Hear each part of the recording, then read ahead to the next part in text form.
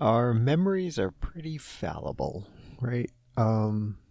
It's more and more we are aware that memories are terrible, and I think it comes down to, and I don't know, I'm not an expert on anything, but this specifically in this instance is that every time you access a memory, your brain is reconstructing it, and so then it is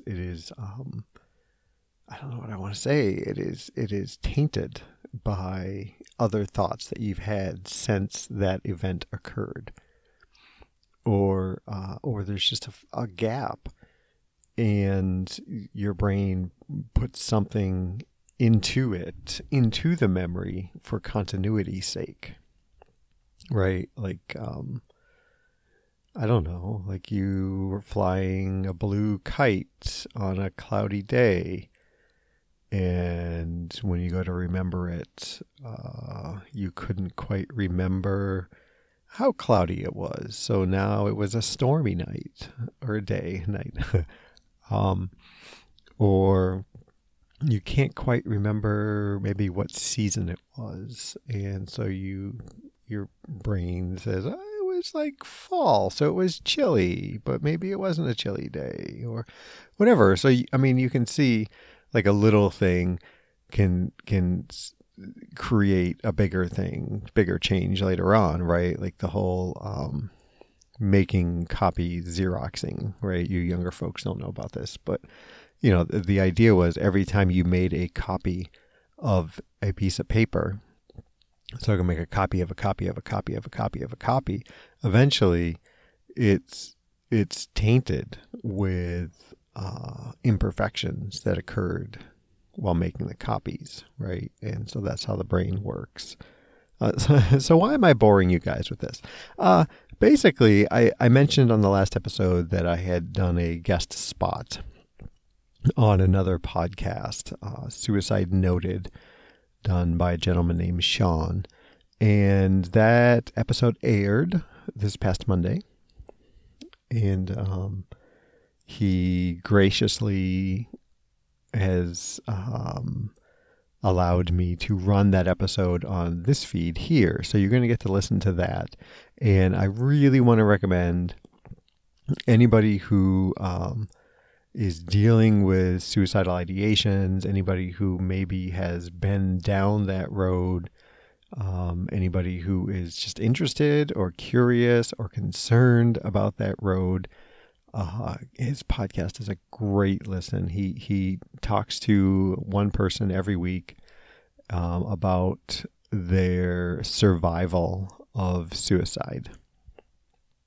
And he's really just opening up the conversation and getting stories out there and working on beating down kind of the taboo, the stigma, the fear of talking about suicide. And it's just fantastic. And I did the show because I wanted to add another voice to that conversation. And if you can jump over and listen to it, great. I recommend it. Some episodes are kind of hard to listen to because they kind of hit closer to home than others. And in fact, when I was through that month recently, when I was really struggling, I stopped listening because I didn't want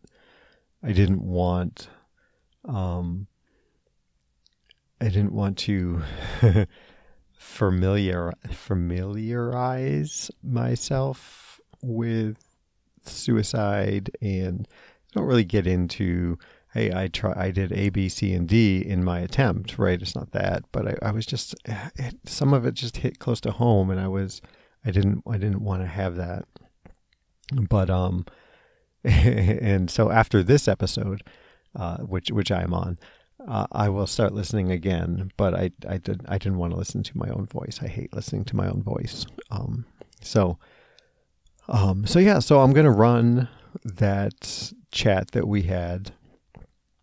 And so the memory thing is, I'd like to know, for any of you longtime listeners or real dedicated listeners. Dedicated is the wrong word because that puts the emphasis on me. Those of you who have listened to most of the run of this show, I'm curious to hear from you the differences that maybe come up in the retelling of my story, because I fully accept that there have been changes due to faulty memory, and I wonder what has changed based upon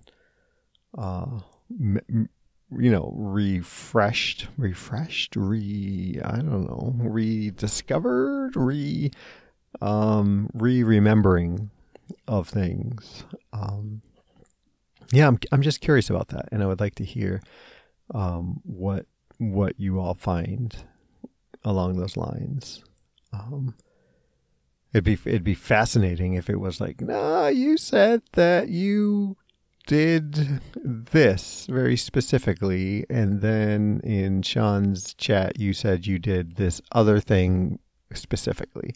I'm just curious to know how that goes, because I've never had a strong memory of the events in January 2015, but I've certainly talked about it a lot, and I just wonder how that story has morphed with each retelling, with each remembering of that story. So yeah, if you want to help me out in this little experiment, and reach out and let me know, that would be great. And I don't know what I can do with that information, right? Like I can't, I guess it would be good because the argument would be that things were more true to life, 7 years ago when I started this podcast, as far as what that story was. And I don't want to misrepresent that story in telling it to others, because I believe it can hold value. And so I want to be as honest and earnest and truthful and correct as possible. So I'm going to play it. The audio is going to be a little bit different. Obviously the setups are different and things like that. So I apologize if it's jarring when we switch over here in just a minute. But yeah, go give Sean's podcast a listen, a follow. It's Suicide Noted. And I just think it's fantastic. It's every bit as good and better than the play on words for this podcast title. So go check them out. Send them a message. Tell them I said, hey, that would be great. I'd like to get him on this show, right? And have a chat with him about his show and maybe his story. I don't know his story. I actually don't know what brought him to create this podcast specifically. But yeah, go check it out. But yeah, hey, it is Thursday, September 14th, 2023. And as of this recording, I'm still depressed, but I'm not dead.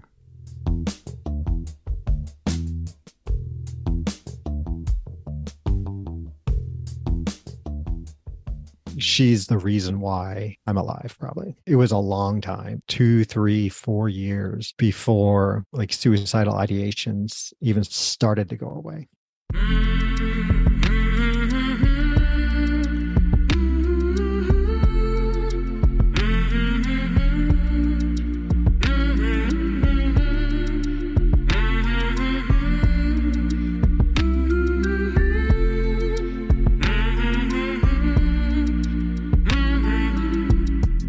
Hey there, my name is Sean, and this is Suicide Noted. On this podcast, I talk with suicide attempt survivors so that we can hear their stories. Every year around the world, millions of people try to take their own lives, and we almost never talk about it. We certainly don't talk about it enough. And when we do talk about it, many of us, including me, aren't very good at it. So one of my goals with this podcast is to have more conversations and hopefully better conversations with attempt survivors. Now, if you have joined me here on this podcast, thank you.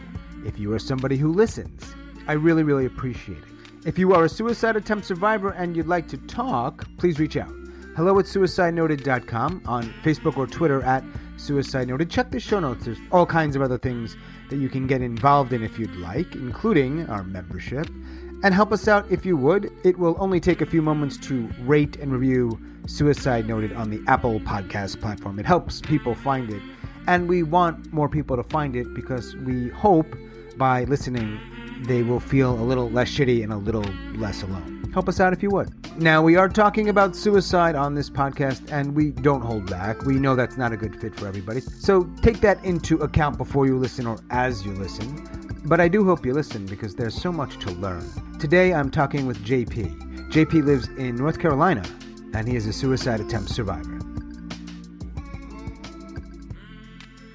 Mr. JP, how's it going, man? I'm doing all right. Just a couple of middle-aged white dudes in North Carolina talking about suicide. Let's just say what it is. Just like you expected 30 years ago, right? Yeah, man. I'm living the dream. Yeah. So just so everyone knows, it's JP in North Carolina. We're about 30 minutes away on a good day, I'd imagine, with no traffic. Something like that.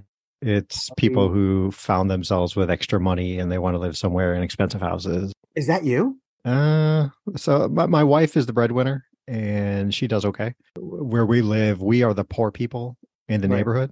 Number one, thank you for joining me. No, thank you for doing this, man. This is great.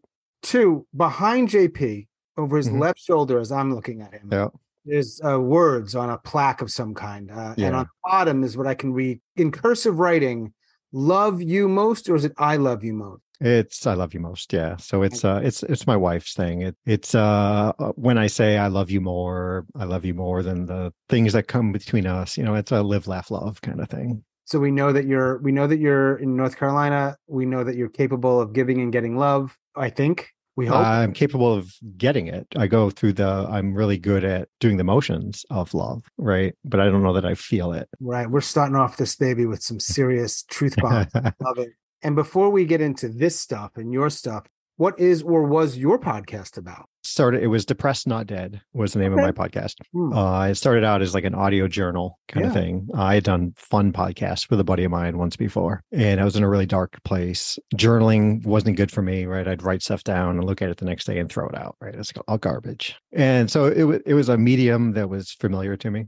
So I thought I'd do it. I recorded and I did this, like altered my voice a little bit, right? Because I wasn't sure if someone found it, I didn't want to know who I was. It was like 2 weeks after I just put the first episode out, and I got a email from a guy, and Johnny in New York. I'll always remember my first email. Yeah. And we went back and forth for months and months. Slowly, the show evolved into, I was doing this show for others, no longer for me, right? As a kind of what you're doing, like adding voices to the discussion, right? I wanted people to know that, hey, here's this guy out there who maybe is thinking some of the same things that you're thinking. That's really what all I'm doing is. That's the whole point. Yeah. Mental illness is so isolating, right? And it can make you, because it's your voice, and it makes you feel like I'm the only one who thinks this, who feels this, who whatever. So that's what I was trying to do for a good long while. And I'm now at a point where I realized it was like, hey, this is what JP did in the past week. It was like a catch up. There wasn't mental health in there anymore. Depending on how you define mental health, but of course you get to do that. It was your podcast. Yeah. But I didn't feel like I was adding anything to a discussion. I almost like I had 40 people who I knew were dedicated listeners, and I was like just catching them up on what's going on with me. Right. So we can find that if we want to, because that's the way it works, unless you deleted all your episodes. Depressed Not Dead. It's still out there, yeah. So here's what I know almost for sure, and I'm working off this title. You're still not dead. Not dead. By most people's metrics or definitions. Right.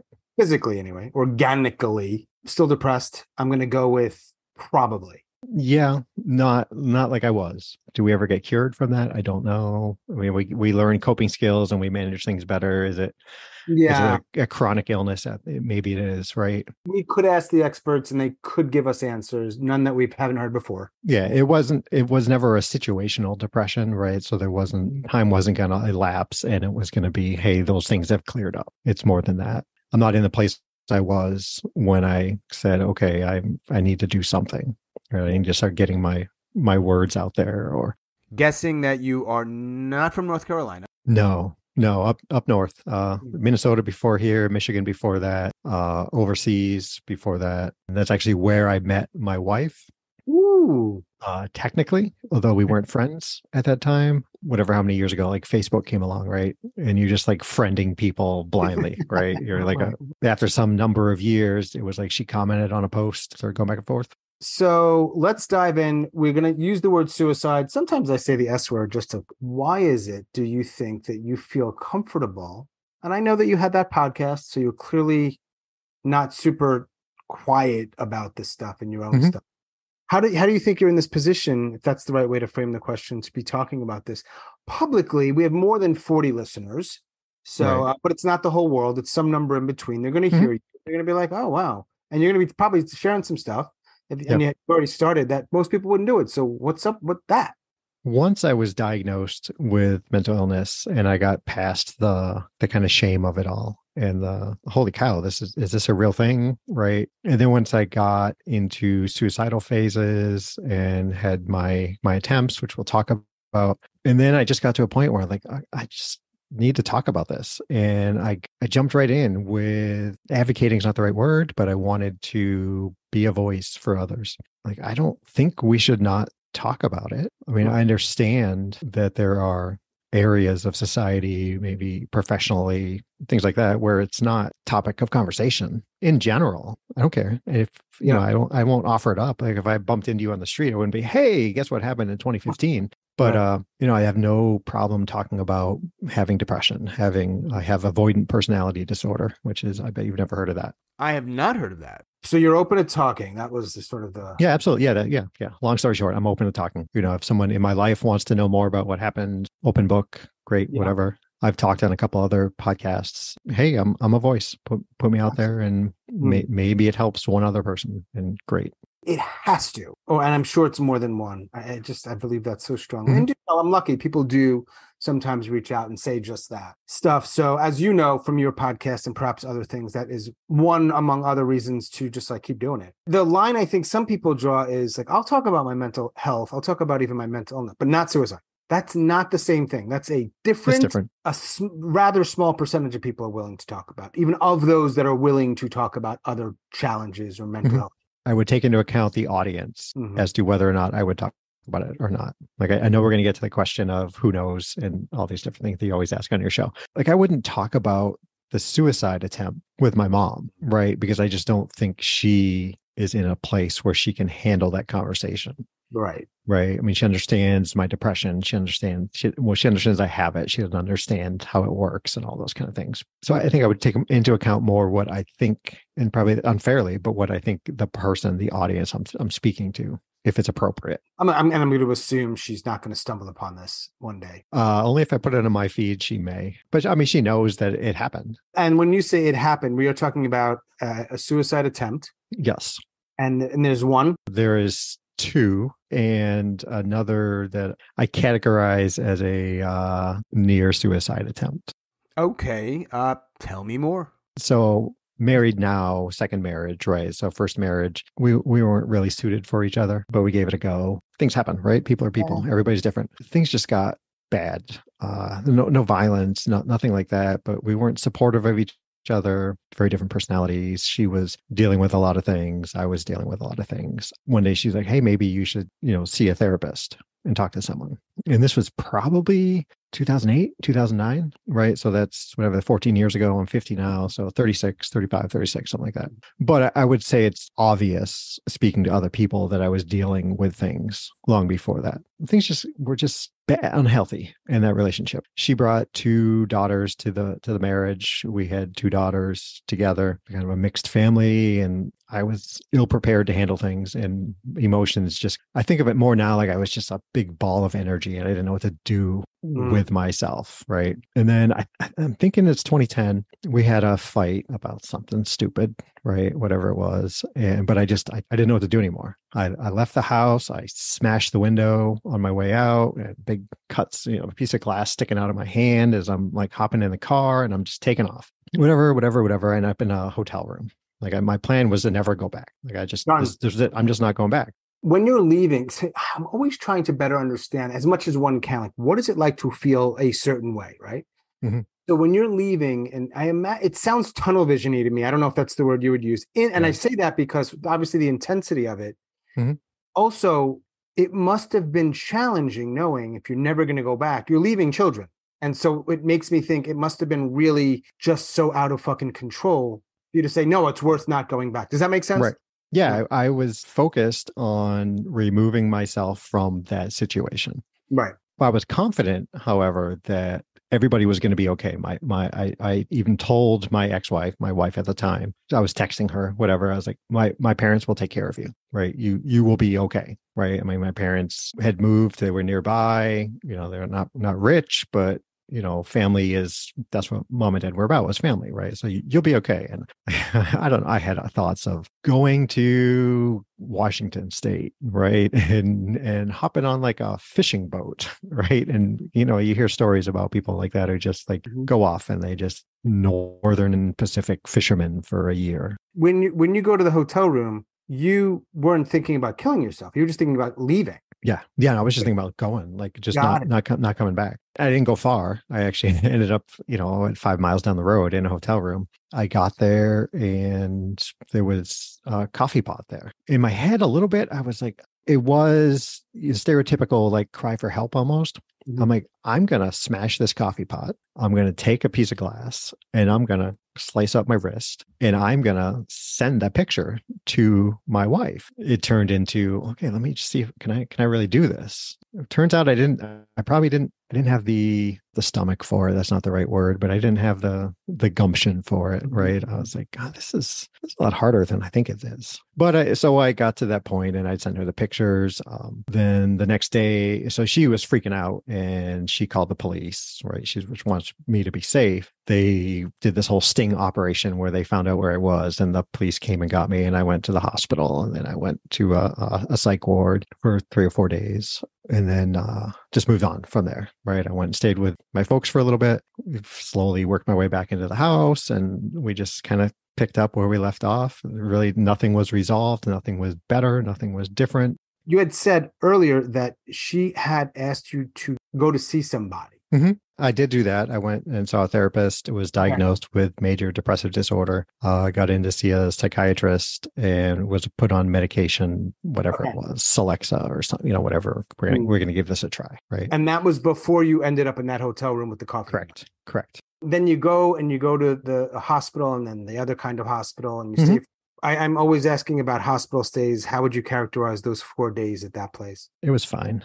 I know it's it's different opinions from everybody, but I mean, I was there. It served its purpose for me. Like I was someplace safe. I was someplace where it was just me. I was taken out of the stressful situation and I was able to just kind of come back down, right? My thought process always was, hey, we were married. We're going to stay married. Like I had no clue. I had no idea how we were going to work it out, how we were going to figure things out. But when I wasn't that spastic ball of energy, like I don't know what to do. This is what we do. We're married. We have kids. I'm going to do what I can do to help raise these girls. So back in the house and we're sleeping in different rooms now. And my 2 girls, my biological girls were really young. So they, hey, dad just snores a lot. So he's sleeping in this other room. The older girls probably had a better idea what was going on. But I don't think any of them knew about the cutting and all that. So then my wife got a promotion and she was going to move whatever, like 90 miles away. And she's like, I'm just going to go. I'm going to take the girls and I'm just going to go. The 2 girls or the 4 girls? All 4 girls. And then I have no real memories of how it all worked out, but she ended up getting a house in this new town with a room for me. And I ended up going. So we were living as we were co-parenting, but we were married, but we were not married, right? We were not a couple. Part of it, I think it was she recognized the value in having me as part of the family, just not as a husband. And I don't begrudge her that. I was not offering up, I was not husband material at that point. Right. So yeah, we were just doing our stuff. She was doing her thing and I was doing my thing. And I wasn't any better than I had been before. I was still dealing with all the same issues, undiagnosed with the avoidant personality disorder and, different medications and different therapists and things like that. Working or can't work? I was working part-time when we moved up there, and then I was offered a full-time position. So I took a full-time position.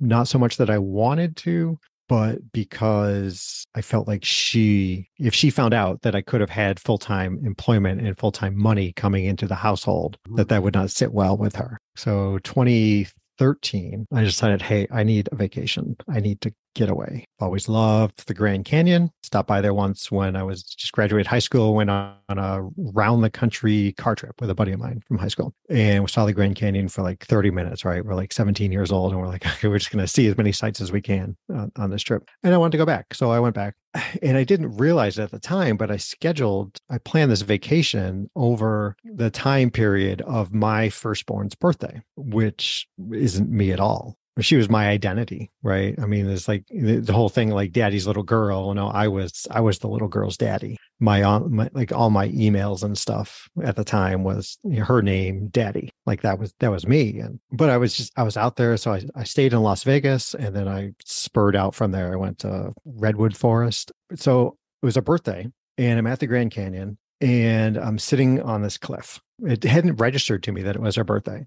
Like it was just a day, a Tuesday, whatever. I don't know. And I get there thinking, I wonder how far it is down to the bottom of here. And so I picked up a rock and I kind of tossed it off. And then I counted how long before I heard it hit. Physics was my favorite subject in high school. So then I'm like, okay, it's whatever it was, 11 seconds. So I did the calculation. If I were that rock, how fast would I be going? Hey, I could do this. All I got to do is stand up. Yeah. 11 seconds would be a long time to be thinking, but yes. It would be a long. I think I looked at my phone or something. I saw the date. I was like, oh crap. Like this can't be the rest of her life. Your birthday and your dad died. He took his own life on your birthday. I sat there a little while longer, took a picture with my legs kind of hanging out over the cliff, turned around and went back, drove back to Vegas, went to the hotel room. I don't remember if it was the next day or the day after that I came back. I credit, she didn't do anything to save me, but her existing saved me in that instance, right? Yeah. And, it makes me wonder how many people are in I'll call it a similar situation, Sure. What I mean? And they don't have that thing and they jump. Yeah. Or didn't look at their phone, right? Not a tiny number of conversations where it seems like the difference of someone dying and not was this person just happened to come home. Mm-hmm. You could argue that's sort of divine intervention. Sure. But if the person doesn't come home, they're probably dying and they're still alive because I talked to them. Do you think you take that step off the ledge, if not for looking at the phone, if not for your daughter's birthday? I think probably, yeah. But it wasn't ever, we call it a crisis mode, right? Like you're in crisis. And it never felt that way. It was just like, okay, it's time. Like I'm going to do it. I think that's probably more often the case. Yeah. I think when you're done, you're done. You're tired. You're just sort of resigned. Mm-hmm. Anyhow, so you go back to, is this the Midwest? Yeah, Michigan. 2014 comes. And that's I dubbed that the year of JP. Thanksgiving before that, so 2013. I remember why. I was buying clothes, right? And I was in the dressing room and I saw myself in the mirror and I'm like, holy crap, you're fat. Dude, what's going on? And so it just clicked and I was like, okay, well, that's it. I'm going to start dieting. Whatever, just one of those things, right? A moment of clarity. I'm going to start dieting. Started losing weight. Decided, hey, I'm feeling better. I'm going to start running. So I'm going to run, right? The year of JP. Here we go. Yeah, the year of JP. Yeah. And that's actually what brought Nora, my wife. That's what, like the first, I told you, she commented on a Facebook post and it was about running and she's into running. And so that was what started it. And so now I'm running more and doing different things. It was March 21st, 2014 was our first Facebook message. And are you still cohabitating? With my wife? Yeah, I was still legally married. So Nora and I are starting to talk. We get a lot in common. Two kids of her own, very similar ages to my two biological girls. Just weirdness. Like she was divorced, but her husband was living at the house for financial reasons. So there's like all these like similarities kind of things. She was the first person who I felt like I could just talk to and not. So we talked about avoidant personality disorder, right? And a little bit of that is imposter syndrome is sometimes kind of a similar thing. But for me, it's like I didn't want to talk to people because the more I spoke to people, the clearer it was going to be to them how horrible a person I am. And it's not logical. It's not factual. As much as anybody off the street, right? They've got good and bad. I wasn't hitting kids with my car. I wasn't, you weren't assaulting people. Right. Yeah. And so we just had this connection. So like, that's like blossoming, right? And I'm being fit, I'm losing weight, and hey, things are great. Like, this is really good. After a bit, we decide, Nora and I, like, hey, we should meet, actually, like see each other, because she was in Minnesota, I was in Michigan. So, okay, let's meet in Milwaukee. This is where the love starts. Milwaukee. Yeah. Of all the places, Milwaukee. Yeah. Right. It was just amazing how much I would be able to speak to her, right? Like we just talked about whatever. I've worked in retail my whole life, and I used to say I loved talking to customers because they were like a 5-minute friend, right? I can interact with you for 5 minutes, and you go away. You and I were going to talk for another 20 minutes, 30 minutes, whatever. And that may be it. We may never speak again. Right. So this is easy. My best friend, Dave, like I tell the jokes, right? And I'm here for him because I don't want, the more I speak to him, the more he's going to realize, what is with this JP guy? Like, what's the story? But with Nora, it was just like, no, let's just talk. Then I ran my first half marathon, November, and did really well, glad to say, but whatever that means. And then I had no more goals. Mid-summer to the half marathon, that was the goal, right? Actionable. I was moving towards that, and it was done. And I found myself without a goal. The darkness kind of crept back in, right? And I started being more down and a little more withdrawn from Nora. And it was some of that because it was like, hey, let's meet in the UP, the Upper Peninsula of Michigan, and camp for like, a long weekend. So we would do that. But then she's got to go away. I've got to go back home. This is this fabulous person who it seems like I'm always just parting ways with. And it's still in the same house. I got my girls, all 4 of the girls, and they're all fabulous and wonderful, but don't talk to them because then they're going to realize what kind of a jackass their dad is about, things. You need stuff. I'm all about you. Great. You need this, you need that, you need encouragement, you need help with homework, you need to go somewhere. I got you. I am like super dad. And then one day I was just getting in the shower, and in my head, I thought, if I wasn't here, it wouldn't feel like this. Freaked me out. And I worked for Home Depot at the time. And I went to my boss. I said, dude, I need like some time off. I need to like focus. I don't know what's going on, but I need to like get help. And worst mistake I ever made, because now I'm just like sitting with myself all the time. Right. I mean, I went to go see a therapist, and my family physician gave me a prescription, Wellbutrin. And he's like, okay, we'll do this. So we'll put you on this other antidepressant. Really helpful guy. And he's like, okay, we'll do this. And therapist, I think I saw one therapist, and she's like, well, I'm really big into crystals. Nope, I need someone else. It's not gonna do it. But other than that, I was like in my room watching TV. I didn't have a race to train for, so I wasn't running. Regained my love affair with iced cinnamon rolls, right? And I would just eat cinnamon rolls. Gain some weight. Yeah, it just got worse and worse. But I was on this short-term disability, and that's got a time limit, right? Return to work. And I'm up against that. I'm like, I got to go back to work. Like, what am I doing? And the doctor had given me the Wellbutrin, and that kind of, that perks you up a little bit. So I went back to him and I said, hey, I looked into it, and he was on 150 milligrams or whatever. And like the maximum is 450. Would you be willing to pump it up to 300? And he's like, okay, yeah, sure. And he wrote me another prescription. They sent it off to the pharmacy. And all the while, I'm like researching ways to kill yourself. When you did the hotel room with the glass, earlier it said something about there was kind of 2 and then one that was sort of an almost. Was that the almost? So the almost was the Grand Canyon. The glass, I would consider that a suicide attempt. I didn't follow through with. Sometimes people give me shit for this, but I say, look, you get to decide what an attempt is. And now Um, in 2014, you're on the drugs, you're off work, you got to go back. You are researching, Googling, doing something. yep, looking for different ways that, all the typical like pain-free ways, or, less mess. Because am I doing it in the house? Who's going to find me? Trying to be a polite suicidal ideator, right? And then I go to the pharmacy to pick up my prescription, and they had refilled my original prescription and then filled the new prescription. Hmm. So I found myself with just a buttload of Wellbutrin because there were 90-day supplies. Oh shit. Right. So I had whatever 450 milligrams for 90 days. So of course I run home and I look up what's a lethal dose of Wellbutrin. Okay. And you're at home. You wanted to figure out a way where like people might find you. Someone's going to find you. Yeah. But Right. but so I didn't do it at home. In another weird, so me and birthdays, I don't know what it was. This is my mom's birthday now. Now we're in January 21st, 2015. I hadn't planned it out, but I got up, I took the girls to school, said, okay, I'll see you after school. Went home, emptied my wallet, took my SIM card out of my phone, hopped in a car, drove across the state of Michigan to Grand Rapids, Michigan with all my medication.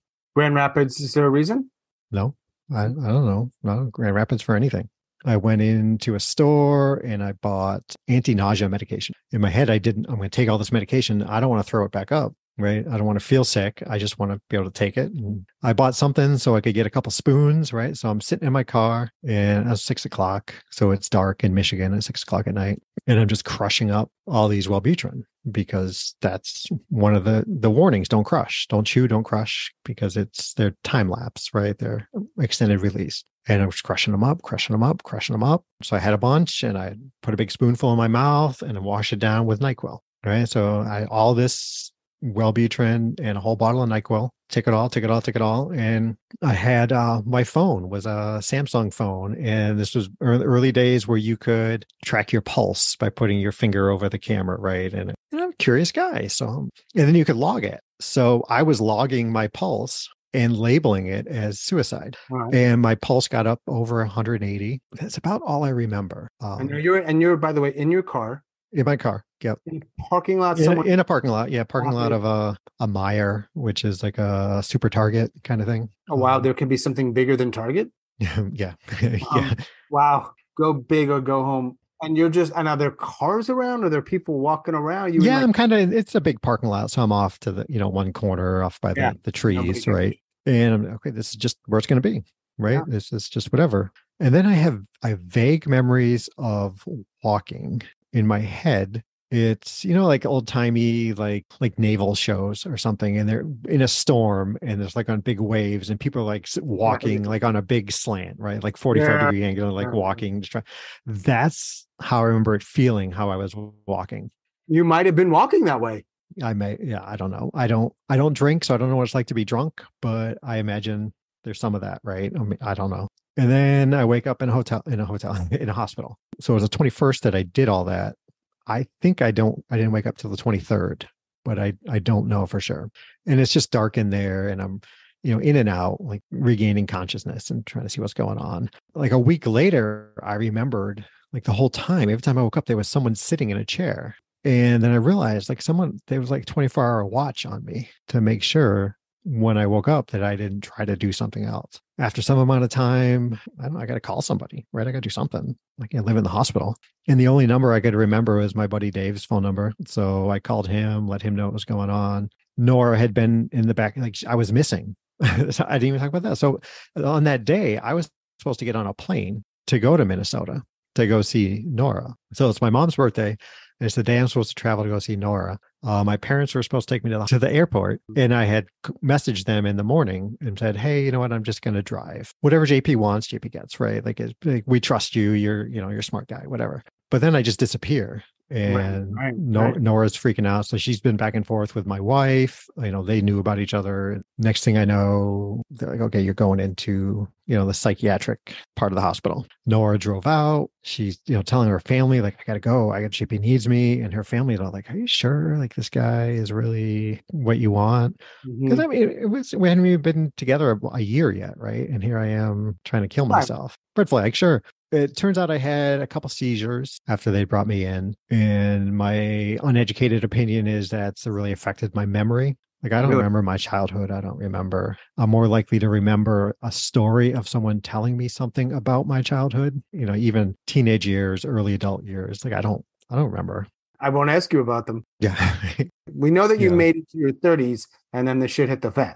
Yeah. After I got out, I moved to Minnesota to be with Nora, where she could like watch over me and I could legitimately take time for myself, seek help. I went into different inpatient programs. I was in one outpatient program. And after 4 days, my insurance company said, well, he's not really sick enough. So we're not going to pay for it anymore. I was like, oh, crap. Okay. So Nora is just fantastically supportive, and I'm really fortunate that she is who she is. She's the reason why I'm alive, probably, right at this point, because it was a long time. It was 2, 3, 4 years before like suicidal ideations even started to go away.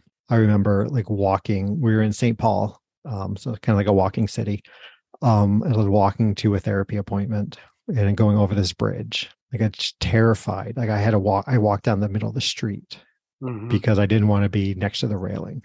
Right. I got back into running, and I'm running different places, and I'm like, I could go up there and jump off. And anywhere I went, I needed to know what the opportunity was to kill myself. So we went on a cruise at some point, and as soon as I got on the boat, I went and I excused myself, and I found the spot where I was going to jump off. Almost like it brought me comfort to know that the opportunity was there. And in that time, did you ever kind of nudge dangerously close to doing it again? No, I was never that close, right? But it was all I ever thought about for the longest time. It just was. And at this point, what does Nora know about it? Probably a lot, I'm guessing. Yeah, she knew everything. What about your first wife and your kids? Yeah, my ex knew. The older two, they weren't explicitly told until like about 6 months ago. In my head, I was going to wait for all of them to become adults, whatever that magic turn 18, and now we can discuss stuff, right? Sure. But I'm at a point now where I'm older. I'm reflecting. While I was the best dad I could be, I wasn't a present dad, right? Because of all these issues. And so I wanted to open up more dialogues with my older girls. So little by little, they're starting to find out more about what's going on.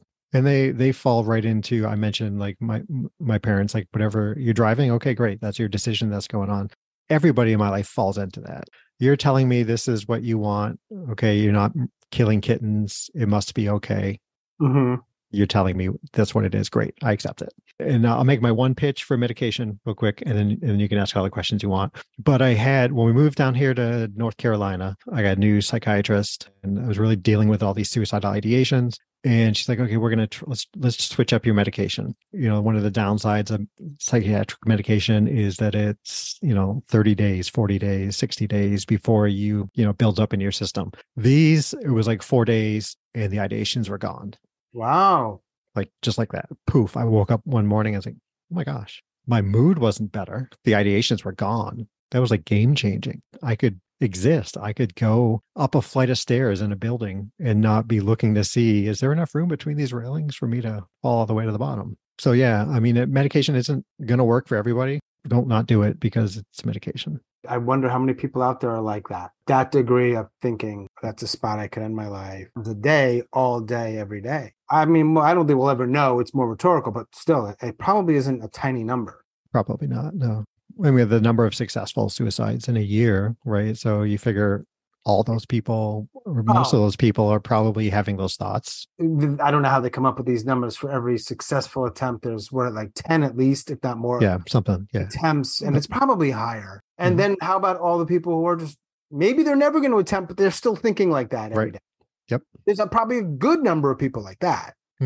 So with the medication, and now you're in North Carolina, would you say it's better? Yeah, I am actually currently medication free, working with my psychiatrist, and we worked our way off. And this gets into like, I have no emotion. Like, I've been smiling with you because I know like when to smile. You don't have any emotions. I don't feel emotions really. No. Is that always the way it was? Memory. I don't know.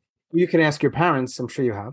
They'll say, yeah, you were a funny kid, right? You were, happy kid, but I think it's been a learned behavior, and I would guess it's been in the 20 years that I've been dealing with all the different, mental health issues. It's a coping mechanism is what I suspect, but it's automatic. It's not like I think, oh, this is going to be sad. Let me clamp down on that. Just nothing. We're always wondering, like, is it pharmacological? Is it something else? Right. So that's why I wanted to see, hey, can we cut back on some of these medications a little bit? Right. And as I cut back and nothing changed, and I'm like, well, I mean, if I don't need the medication, if nothing's changing as I'm cutting back, why not just see? If I don't need to take it, save the money. Here I am. It's been, I don't know, 2.5, 3 months, no medication. I take trazodone to sleep at night. I kind of get a little teary-eyed every now and then, especially if I'm physically exhausted, really tired. But for the most part, no.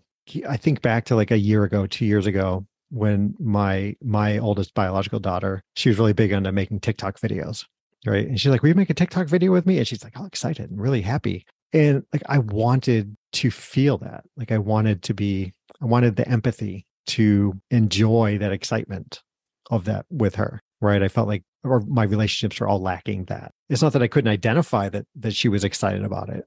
I was like, I just didn't care. When I see something behind you that says, I love you most, and you think about your children, Mhm. you think about your partner, what does it feel like? It doesn't. Yeah, I've been asked in therapy, like, how do you know you love your wife? I don't. Are you not sure if you love them? I'm sure there's something that I do, right? I mean, the emotion must exist. Just because I can't identify it and I can't acknowledge it. I get in a whole lot of different things. Like, I'm really big on social contracts, right? Like what we're supposed to do in polite society and things like that. So like being a dad has a whole list of things that you just do as a dad. I don't know. I mean, it has all the trappings of emotional, romantic love, parental love, all those things, right? But I don't feel it for sure. I use all the words. I don't know, but I don't feel it, right? I don't miss people. Nora travels for work. Okay, I'll see you when you get back. And my girls, I'm in Raleigh. My girls live in Charlotte with their mom. So I only see them really infrequently. And now they're old enough where they're working. So it's less frequent and stuff like that. And I'm like, okay, yeah, whatever, right? I don't feel those things. We're all just a blob of chemicals. Yeah, we are. That's your combination. But you got to get lucky, I think. And I guess that's where the psychopharm stuff might help a little bit. Figure out something you were missing or not enough of this. Yeah, I don't think I would be surprised if there's a medication that brings about feelings, right? That's kind of psycho. That's going to be talk therapy or maybe never. Who knows? Yeah, maybe you're just really unlucky and it's never going to change. Maybe. Well, maybe you like that about yourself. Are you cool with it? I'm okay with it. It's funny because I use like the feel words, right? Like I'll say, I feel this, because what are you going to say? But with the TikTok video, like I think that will only enrich the relationship for that person. It would enrich it for me too, but I can't comprehend how it would, because I don't have memories of that feeling. Hey, we're bonding over this positive emotion. Like I don't. Oh, right. Yeah. The memory stuff must be massive. Yeah. If this were a bad Disney movie with a slightly fictionalized end or a very fictionalized end, you and your daughter are on TikTok. That would be it. Yeah. All right. At what point in your life did you decide to look for podcasts that had the word suicide and you found mine? When I found yours, it was probably 4 or 5 months ago. I listen to podcasts all the time, and ups and downs and ebbs and flows. And hey, I don't have enough podcasts this week, so let me see what's new in mental health related podcasts, because I have a vested interest in that. Just looking up depression brings up all kinds of stuff. I'm like, well, let me look up suicide. Why not? Yeah. Right? Like, see what are people talking about with that? You popped up, and I listened to a couple of shows. And I'm like, hey, this is really interesting. So that's cool. I'm glad you did that. How many people, is it more than 0 people in the world, other than me and you, obviously, who know we're talking right now? Nora does. And my girls know I'm talking on a mental health podcast, but not suicide specifically. What would you say if I said, I don't consider this a mental health podcast? So that's too much. I would disagree with you. I think any suicide attempt is a moment of psychosis. Okay. So then you would see it differently, right? Yeah, I would, because it's not rational thinking. Ever? I don't think so. It goes against all our base instincts. In 2015, I took my girls to school, dropped them off. And then I always say it was like taking out the trash. Like, this is just the next thing I'm going to do is I'm going to drive to Grand Rapids. I'm going to take all this medication, and that's going to be the end of it. Like, I didn't feel in a psychotic break episode or anything. Is that validating my point or yours?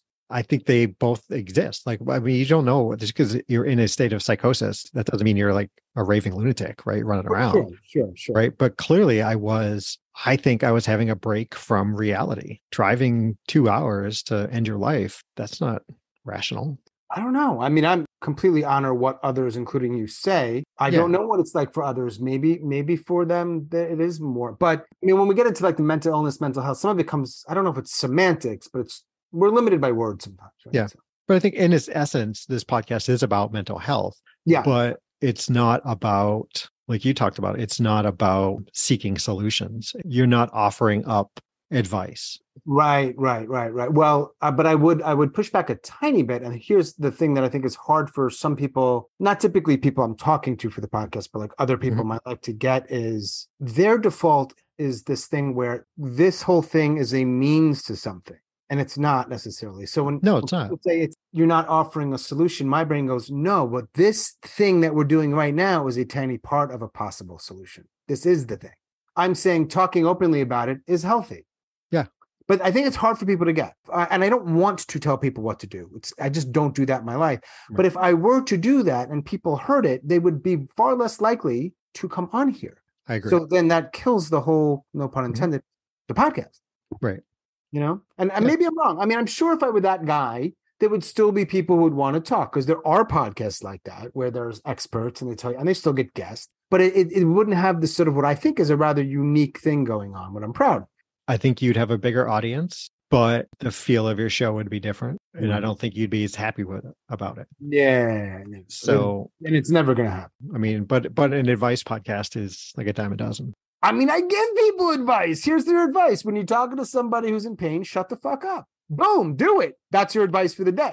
That's all you got to do. 90% of the battle, you're talking too much. But they don't want to hear because I'm a little rough around the edges, they say, JP. So they're like, this guy's got to relax a little bit. Maybe I'll listen to him. I have a sense that there's a few people in your life who know what happened on those days, but not many. More than you think. Oh, because you have a podcast. You have a podcast. There may have been, in the throes of it all, there may have been like a Facebook post on like an anniversary of like, hey, this is what's happened. And I'm so grateful that I have Nora, and I appreciate your patience with me and all this kind of stuff. This would have been before my girls were on Facebook. So unless they've looked back, my suspicion is that my two younger girls know what's happened. I mean, they know I had the podcast. I had a blog. I had a website that went with it. I'm sure they've seen it. Kids are curious.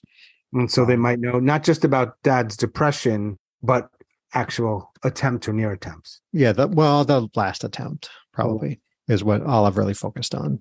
Okay. I have a question about that. You said you left your car and you had taken you drank, what was it, like NyQuil and a bunch of the NyQuil. Yep. How did you get to the hospital though? What happened?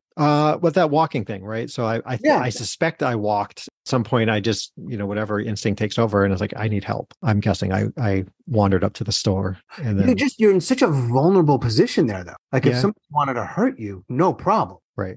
Rob you, no problem. So, and the next week, I was troubleshooting the suicide attempt, right? I was like, well, I should have gone up like into the woods and sat in my car. I should have stopped the car. I should have gotten out of the car, thrown my keys into the woods, and then got back into the car and done all the stuff. Do you know why? Why I didn't do it again?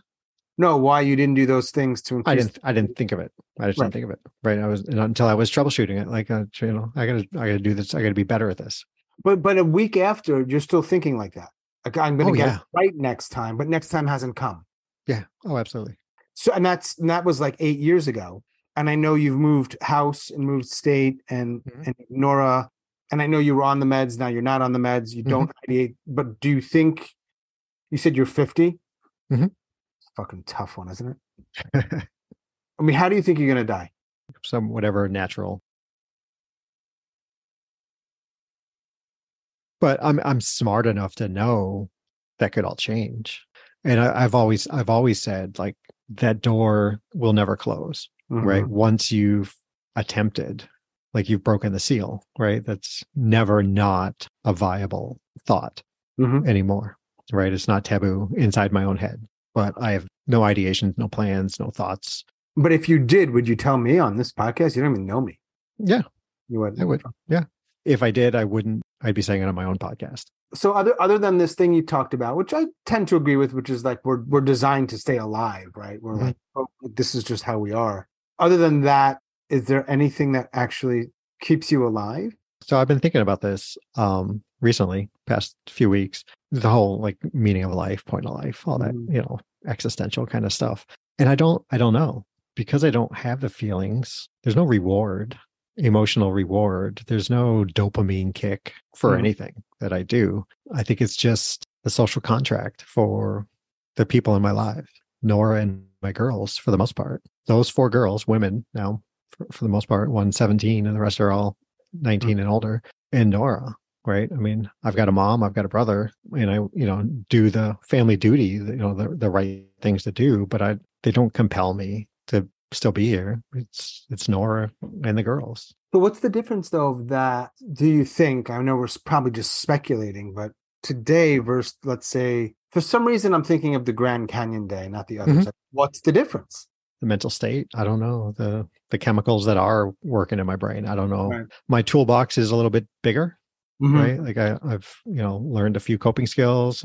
It was years since the overdose before like I had any separation from that. For a good part of it, I didn't even know I didn't have separation, right? It was everything was, well, that was 4 months ago. Really? Okay, it's probably time for me to go back to work, right? I mean, it's been 4 months. I should do something. But now I've got that space between then and now, and I'm able to see value in my girls, right? Like it was at the Grand Canyon, somewhere in there, they were valuable to me, but Hmm. it wasn't, it was way pushed down, right? It was down below all the mental issues, all the strife, bad marriage. And now I'm able to see those things. And I'm very fortunate. Nora has afforded me a safe life, right? I work full time. I'm not just sitting around doing nothing, but, she's afforded me the safety that comes with a middle class American life. I'm not wanting for anything material. I can always come back to this house and just, it's warm in the winter, it's cool in the summer, and it doesn't leak, right? So I got that. Yeah, I mean, that is a thing. Yeah. Because if you don't have shit like that, yeah, how long are you gonna make it? Yeah. And we're not, and in the first marriage, there was a little bit of paycheck to paycheck kind of stuff. And we both, brought debt and all kinds of different things. So there's a lot of uncertainties, and this may all be like fiction right now, right? Like, I mean, if real strife came into my life, I don't know that I'd know how to handle it. Like I say, my toolbox is bigger, but it's been safe since 2015 for the most part. I Hmm. mean, my dad passed away, and we didn't even get into that, but like I haven't grieved over him. So maybe I'm protected from all that with the no emotion thing. Right. Maybe so. Right. Right. But if something, what if something happened to one of my girls? Like I don't know You don't that I know. could handle that. I don't know what I would do. As it stands today, it's Thursday, tomorrow's Friday. I'm gonna get up, go to work, do my stuff. Friday date night, we're gonna do something. I'm gonna go to throw some axes, I think, maybe Oh, you tomorrow. do like some new thing each Friday? Yeah, something different. Yeah. I heard about the axe thing. I don't know. Not at each other. No, not at each other. No. The thing about the no emotion, it's wow. When I say that in my head, I think other people are hearing, oh, he's a sociopath, Well, right? I wasn't, but okay, I get it. Right. Right. Like I have no malicious intent with anything. Right. Right. I mean, my parents raised a good person. Just because I can't feel things at this point in my life doesn't mean I'm no longer a good person. I hold the door for someone because that's what you do. I don't get anything from that. What are there any myths around this stuff? It's a question I often ask. Myths that you want to dispel. Yeah, I used to have a bunch, but I don't. Did you forget them? Memory, right? I gotta ask you to write this I shit know, down. I know, I know, man. I know, I know. Remember. One thing that I don't like hearing from people. So we're all on our own journey, right? Nobody owes me anything. I think the only people that we owe something to are our children, Mhm. right? They didn't ask to be our kids, so we owe it to them. Nora doesn't owe me anything. My mom doesn't. I'm an adult now, so she doesn't owe me anything, right? Mhm. I don't owe them anything. So when I hear people say like, oh, my mom is such an asshole because I can't talk to her about this. Well, what's mom dealing with? Nora has never listened to an episode of my podcast. I have like 300 episodes. She never listened Mm. because she deals with anxiety. She deals with different things. And she remembers what it was like when I was missing. And that's very difficult for her to revisit. Well, I know if I want to talk to her about it, I can say, hey, and we used to do like Tuesdays was like Dr. Nora therapy night, right? And Not Fridays. no, this was before date night became a thing, right? Uh-huh. It's like nobody owes you anything. And it's not to say pull yourself up by your bootstraps, but be aware that the people who want to take part in your life and hear your story, you share with them. The myth is that no one wants to hear your story, right? There are more people who want to hear what's going on with you than you think. They may not be the people you think it should be. It may not be the people you think it would be, but somebody wants to listen to your story. Don't be afraid to put it out there a little bit. I mean, look for a group, right? Here in the US, like DBSA, Pure Lay groups, right? Fantastic. Yep. Just go and listen to someone else talk. And then I know you're not a big fan of that sometimes. No, I am. I think it's I think there's a reason why people tend not to keep talking about it. Is my experience. Yeah. So, but I think what you're saying makes total sense. That's why I went to 12-step. I wasn't really an alcoholic. People were sharing honestly, and no one said any stupid things back to them because that was the rules. Right. That was that little contract you agreed to. Yeah. The most you say back is thank you. I was like, this is interesting. Yeah, but it was powerful for you, right? Like, the idea of letting somebody talk about something. I mean, in some ways, that's the sort of backstory. That's not the right word. One of the things that over time I was like, I want to have a podcast and I want to do it this way. If I do what I'm doing well, and I don't always do it well, but sometimes I'm trying to like just create a space for someone to talk about something. Yeah. Yeah. And this is a space for that, right? I mean, I'm not going to go on a sports podcast and talk about this, right? So this is a place to have this conversation. And it, for the most part, I mean, it has the trappings of a safe space, right? I mean, this is you and I with safe space, right? I usually ask this question about like, how many people do you have in your life to have a hard conversation with? But I want to back up and ask, like, do you ever have that conversation? No, I don't want to burden the people in my life with those things. Like I could, like, I absolutely know I could. It's like, hey, sweetheart, like, can we talk about something? And she'd be right there. And she's very insightful, very smart. And, and if she doesn't know, she's like, well, let's see if we can find someone who might have some ideas. My friend Dave, I know I could, but I never have. Mm-hmm. And I probably never would. That's probably it. I have a hang up for bothering my kids about things like that, right? I mean, my oldest is 27 now, so wow, I mean, she's an adult, right? But I have a hang up about I wouldn't bug her about any real deep kind of things, right? If I thought there was like a nugget or like a lesson in me sharing a part of me with her that she might benefit from, I do that. Yeah. But if it was solely like, hey, I need to talk about this for me, I wouldn't do it. Did it ever worry you, or does it ever worry you with your two biological kids? Every day. Yeah. So, I mean, I periodically, every couple of weeks, like check in. Try not to be so overt about it. Hey, tell me, are you feeling depressed? It's more like, hey, tell me about what's going on. And then maybe try to put a little fatherly spin on it. Like, hey, if it's still bugging you tomorrow, let me know and we can talk about it. No handbook on fathering, right? Well, there's probably all kinds of books on fathering, but probably all kinds of podcasts sponsored by Home Depot. 8 years or so later, do you ever wish, or do you wish, as we talk right now, that you had died that day in the parking lot? Not anymore, but for probably 5 years. Yeah. Following? Yeah, probably. And part of that calculus was still everybody else would have been better off still at that point without me pulling them down, whatever that is, right? And now I think it's a net neutral. I'm not pulling them down. I don't know that I'm bringing them up, but maybe someday. Depressed, not dead. That's right. That's where you started. That's where we're going to end it.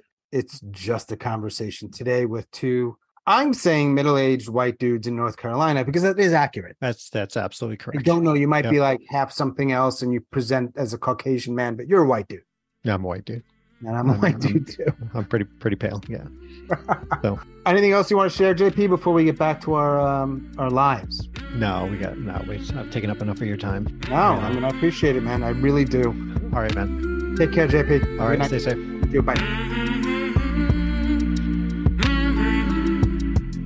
As always, thanks so much for listening and all of your support. Special thanks to JP, my neighbor here in North Carolina. Thanks, JP. If you are a suicide attempt survivor and you'd like to talk, please reach out. hello@suicidenoted.com, on Facebook or Twitter @suicidenoted. Other ways you can help. Check the show notes. There's all kinds of stuff in there. Rate and review the podcast on Apple. It helps people find it. Thanks very much. And that is all for episode number 177. Stay strong.